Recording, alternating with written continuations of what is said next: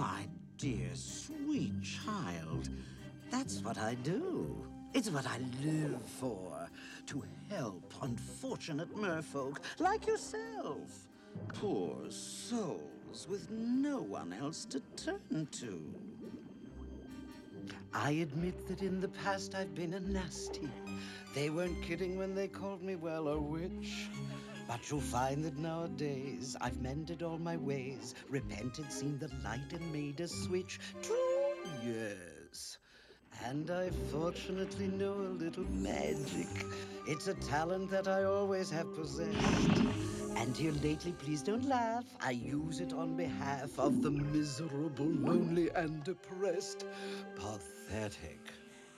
Poor unfortunate souls in pain, in need. This one longing to be thinner, that one wants to get the girl, and do I help them?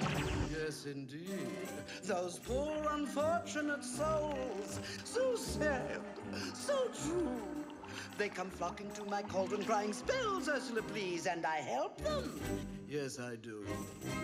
Now, it's happened once or twice. Someone couldn't pay the price, and I'm afraid I had to rake 'em across the coals.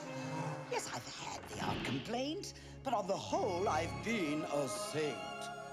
To those poor unfortunate souls. Now, here's the deal.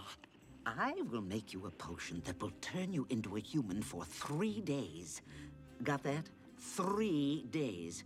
Now listen, this is important. Before the sun sets on the 3rd day, you've got to get dear old Princey to fall in love with you. That is, he's got to kiss you. Not just any kiss. The kiss of true love. If he does kiss you before the sun sets on the 3rd day, you'll remain human permanently. But if he doesn't, you turn back into a mermaid, and you belong to me. No, Ariel! Have we got a deal? If I become human, I'll never be with my father or sisters again. That's right. But you'll have your man. Life's full of tough choices, isn't it?